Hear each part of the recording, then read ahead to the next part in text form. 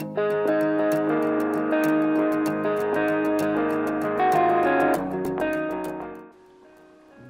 to The Last Drop. I am Chris.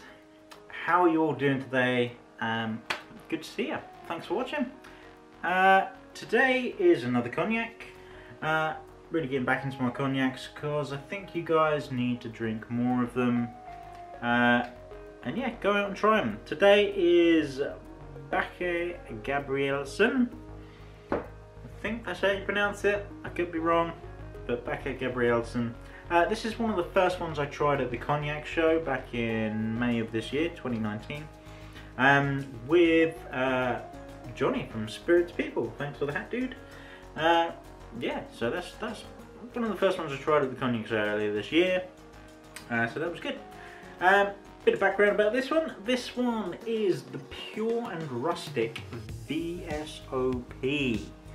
Now, VSOP, so it's a minimum of 4 years. However, this one, they suggest that it's in oak casks for around 8 years. Now, that's pretty good going, isn't it? Because minimum 4 years for VSOP. So if they're doing 8, that's pretty good. That's up there. That's almost close to the 10 years requirement for an XO. So that's good. So there's got to be 8-year-old stuff in this. Maybe there probably is younger stuff in there just to make up stock. But yeah, if there's 8-year-old stuff in there, that is really, really good. It is 75% Finois and 25% Borderies in the mix.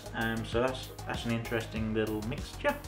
It almost reminds me of like a cognac, not a cognac, a bourbon mash bill almost, you know. It's got to be minimum 51% of corn, blah blah blah blah blah. So yeah, this is Bache Gabrielsen. So it was founded by a guy called Thomas Bache Gabrielsen from Holmstrand in 1905, and it's stayed in the family ever since. So it's now run by their grandson Harvey.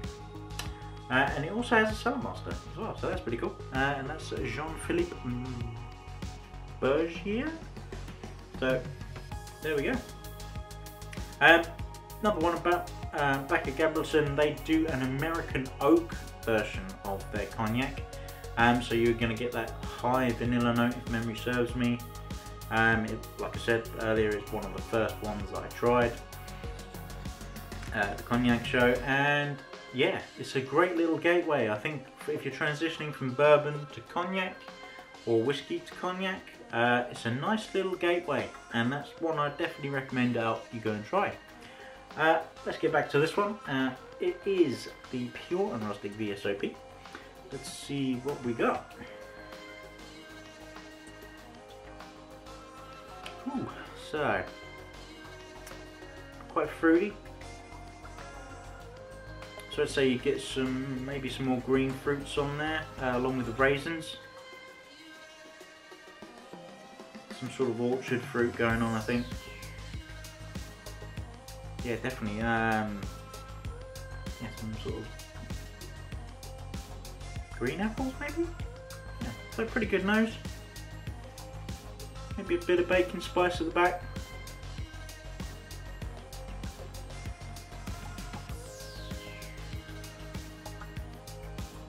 Pretty good. Nice little nose that. VSOP. So I'm expecting this one to be quite smooth on the palate.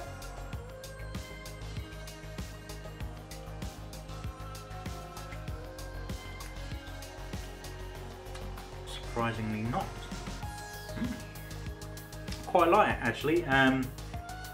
Bit florally. Yeah, a bit sort of, yeah, floral on the palate, I guess.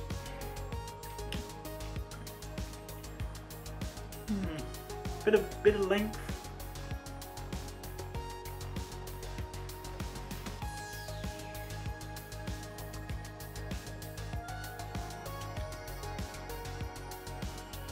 I'm wondering whether it's, like it says, pure and rustic. It does seem lighter, if that makes sense. So not a heavy dense flavour like you get with some, maybe like the bigger boys have a bit more sugar in it on E150 to give a bit more rounded sweetness, whereas this maybe is coming like directly out of the barrel.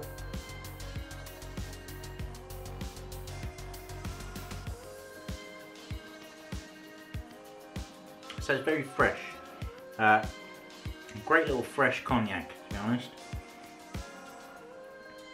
Not getting a lot of the age, to be honest. It still seems quite youthful.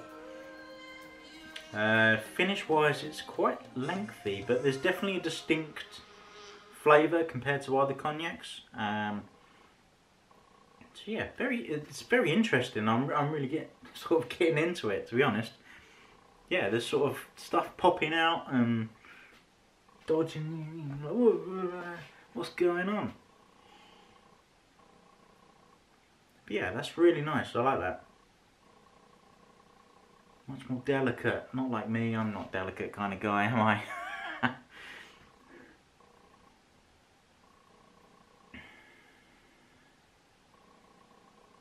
But yeah, lovely gentle aroma.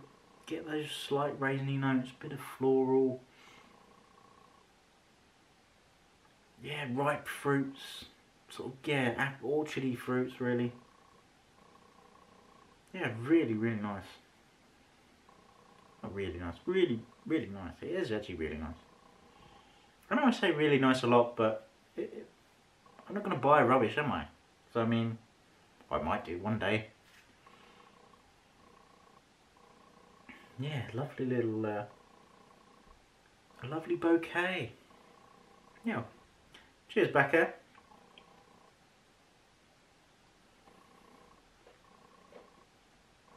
It's probably Bache, isn't it? Bache Gabrielsen. Not very good with the French names, but you know, I should get Greg from Greg's Whiskey Guide to like send me sound bites of how to pronounce these names or something like that, and then just like mouth them as he's like inputting on the screen. Bache Gabrielsen. Something like that. That'd be cool, wouldn't it? It wouldn't be cool. That's a really nice cognac. A bit more depth. Might leave that open up for a minute. See how it goes. But again, thank you for watching. Please hit subscribe if you like the content. I'll be doing more cognacs, more rums, and more whiskies. But yeah, hopefully you'll. Yeah, if you like it, hit this. Do all that jazz. You know what you're doing. If you don't like it, don't. But come back and watch the next one. It'd be cool next week sometime. But yeah, that was the last drop.